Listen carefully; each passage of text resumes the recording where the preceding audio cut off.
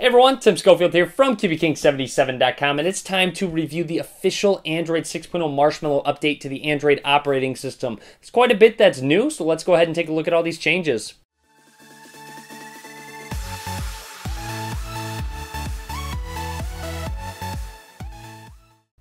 One of the first things that's changed is actually that boot animation, so here is a closer look at it. Lots going on, lots of different animations, but it looks pretty cool.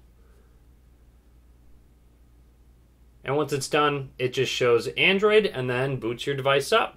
And once booted up, it takes us to the lock screen. You'll see the clock's a little bit more bold. You still have your camera shortcut in the bottom right-hand corner. Instead of the dialer in the bottom left-hand corner, you swipe from the bottom left-hand corner, and it just opens up a very quick voice search. Now to show you guys on my Android 6.0 Marshmallow, I'm going to go into Settings, About Phone, and you'll see Android version 6.0. This is the official build. Quickly tap on that to get to the Easter egg.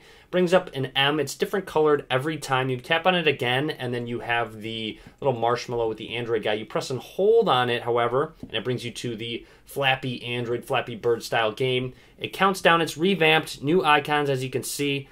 And yeah, it kind of feels a little bit easier, maybe it's just me, but you'll see it has a touch input. I don't know what the point of that is. Wherever you touch, it has a little line going from the Android guy as well. Don't know what the point of that is. Now throughout this video, make note of subtle animation changes. One I want to point out is when you tap on a specific app icon, it opens it from that specific icon. So if I go into here and go to calculator, you'll see from that calculator it opens up. When you back out of it, it just slides down. Okay, the launcher has been updated. Some of you might already have this launcher. Actually, it's in the Play Store. So we got brand new wallpapers as well. If you want to download these for your device, I'll link to where you can in the description of the video. This one's probably my favorite, so I'm just going to set that one real quick. Another update to the launcher is that the widgets page is now a vertical scroll, and then if you have multiple, you can swipe over like so. Scrolling down, you also notice there's a new sound search widget that got updated. So you see what's the song, tap on it, and it's going to listen for music. Now, another notable update is that the app drawer is now vertical scrolling. Some of you like it, some of you don't. I personally do like it. You also notice some app suggestions up at the top.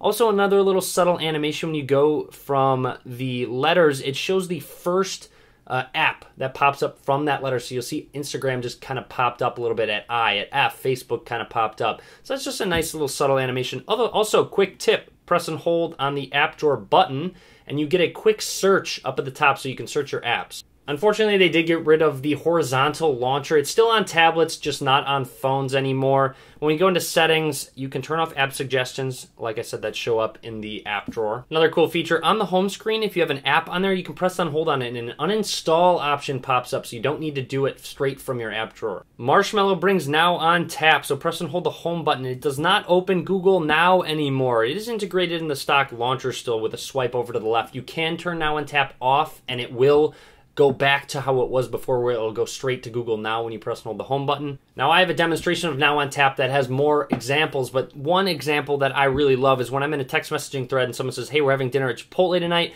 Press and hold, Google Now on Tap's going to read that screen, what's on it. You can create a calendar event for dinner.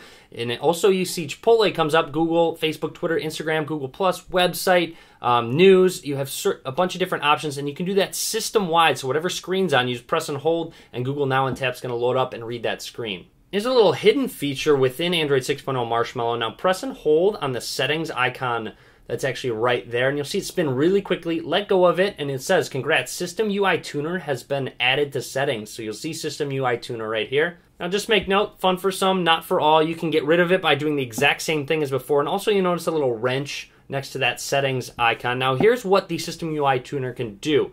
Going into quick settings, you can change how they are organized. So pressing on it and moving flashlight up to where Do Not Disturb is, it goes right in front of Do Not Disturb, and there it is. So that's really nice that you can kind of customize that. You also have a reset option. Adding tile, there's a broadcast one that as well that shows up. Now going back, we have status bar. So here is where it actually shows those little icons, and you can kind of declutter it. If you know you have an alarm on, but you don't want to show the alarm icon, just uncheck it. Let's say you don't want to know you're on Wi-Fi. Uncheck that. You saw the Wi-Fi icon disappear. Now the next one I want to show off is show embedded battery percentage. So checking it, and you'll see my battery is at 21%. It's okay. It's not perfect though.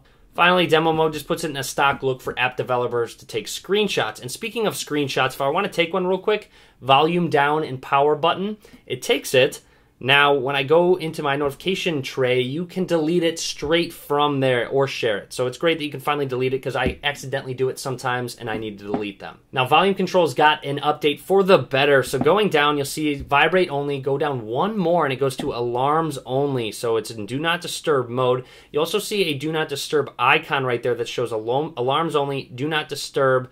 You can change for 1 hour until next alarm, until you turn it off, or total silence blocks everything, including alarms.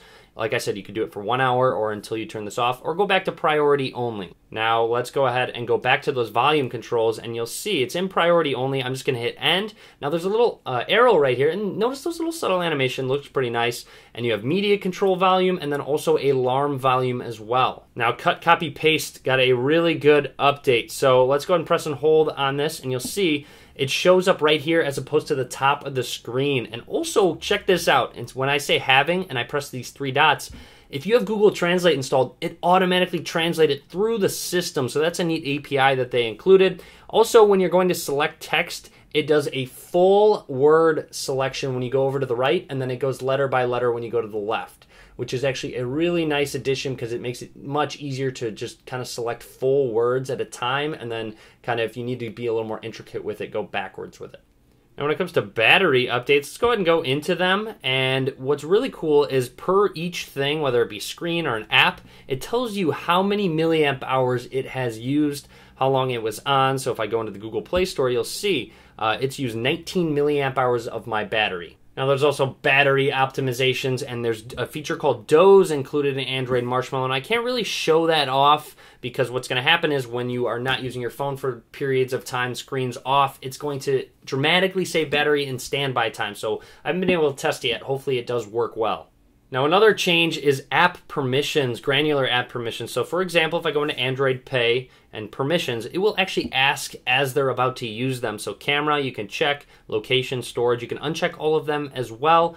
So, you'll see I go into settings here within the apps and app permissions. It lets you know how many are using body, sensors, contacts, SMS. Now, app linking is better as well. So instead of it asking you every single time, it lets you know which links are going to open within which apps. Another added feature to cut down on the number of steps to sharing is here's a picture. If I press that share icon, it'll bring up a list of contacts and also app icons next to it, letting you know where it's going to share to. So if you frequently share to certain people, so if I click on test, it's going to open up into that person and also attach that image that I can send. There's also now a separate memory option, which lets you know how much RAM was used for a certain amount of time, and also each app specifically how much RAM that they have used. Now, when we go to storage and USB, it calculates how much storage you have left and categorizes it. And also you have an Explorer option down at the bottom where you have a built-in file manager, which has been much needed on Android for a long time. Going into sound and notification and then app notification, you can disable peaking per app. And what peaking is when that little icon pops down and lets you know when there's a notification. So for example, let's say you don't want Snapchat to pop down notifications. You can just uncheck allow peaking and it won't do it anymore.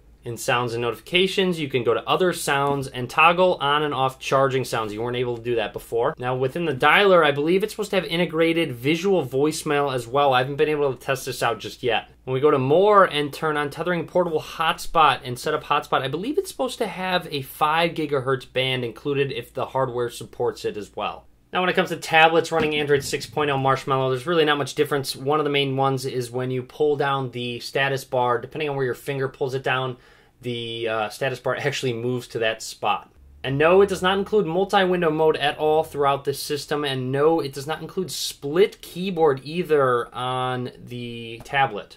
Unfortunately, there's no dark mode option. Hopefully they can add that in later. And obviously there's no fingerprint sensor on any of these devices. Got to wait for the new Nexus devices, which I will get soon. And that would be the official Android 6.0 Marshmallow update on the Android operating system. Hopefully you enjoyed this video. If you did, please give it a thumbs up. Share it as well if you'd like. Subscribe to my channel. Lots more to come. You can follow me on Facebook, Twitter, Google+.